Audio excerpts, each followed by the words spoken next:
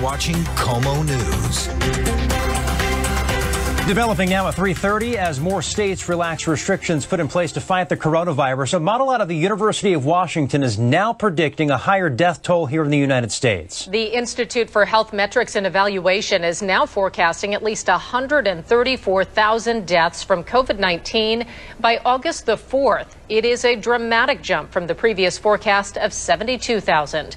KOMO's Patrick Quinn joins us live now with more on this new data. Patrick?